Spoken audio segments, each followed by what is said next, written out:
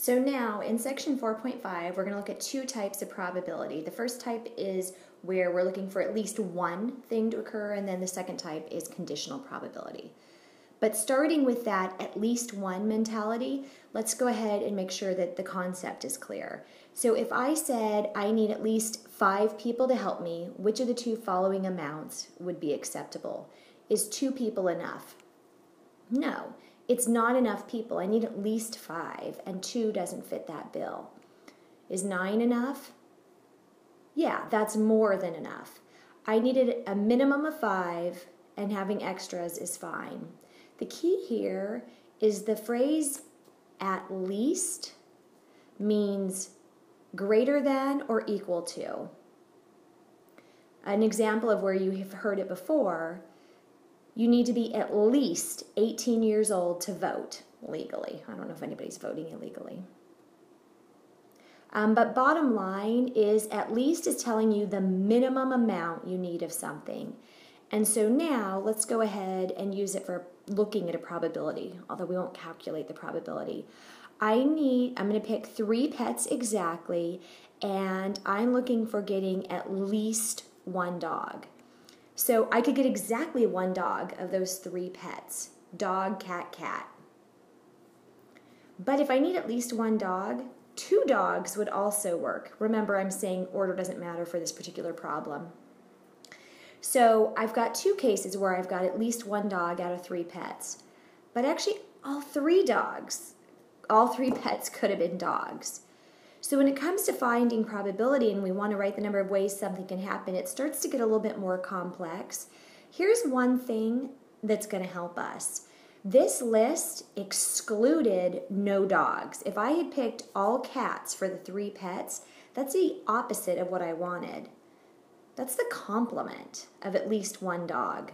And that's how we're going to end up solving these probabilities. So to solve the probability where we select at least 1 dog, we would need the binomial formula, but we haven't learned that yet. So we are going to be able to find this probability, but specifically by using the complement, as I just mentioned. The secret, though, is we can only do this for probabilities that ask for at least 1 dog or whatever the item is. If it said at least 3 dogs, the complement is going to be too complex to use. So what will happen is we'll have a probability question for at least 1 item happening. Also, we haven't mentioned, but it has to be independent events, so with replacement or 5% or less of the population. And what we'll do is use the formula 1 minus the probability of the complement to the total number of tries. So for example, we would have done it to, the 3rd power if we were picking 3 dogs. And the thing to realize here, the probability of the complement is the same as the probability that none occur. So the probability of picking 0 dogs. And so now we'll go ahead and actually solve some problems. And I've recopied the formula for me, and it's not on your notes because it's just a line above on your notes.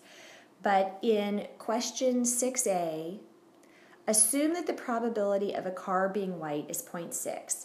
If you randomly selected 5 cars, what is the probability at least 1 car is white?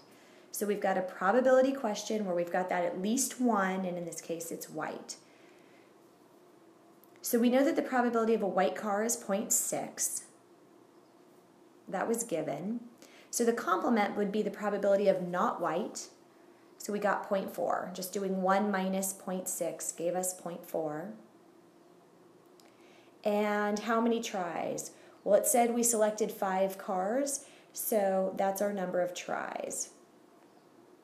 So I want to do 1 minus the complement to the number of tries. 1 minus 0.4 to the 5th power. Now hopefully you can just enter that straight through on your calculator, and when you do, you'll get the 0.9897, etc. But I did it in steps just in case your calculator doesn't work as advanced.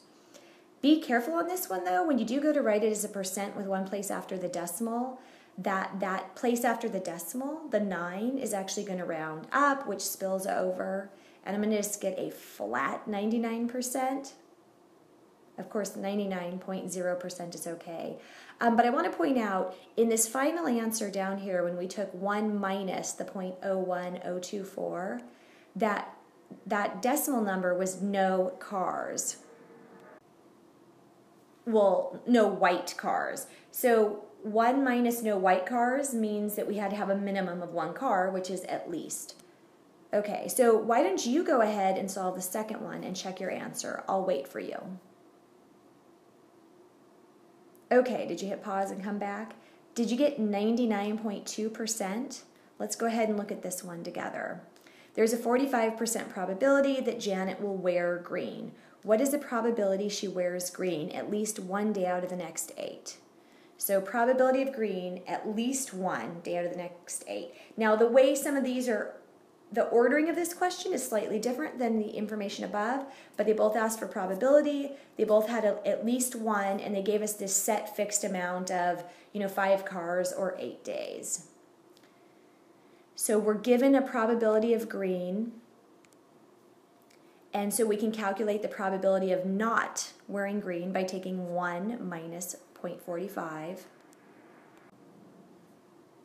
And we know the number of tries was 8 in this case, because we're looking at 8 days. So we want to take 1 minus the complement of 0.55 to the number of tries, which was 8 days. Again, if you can hit it straight through in your calculator, that's great, and get the 99.16, which would round to 99.2%.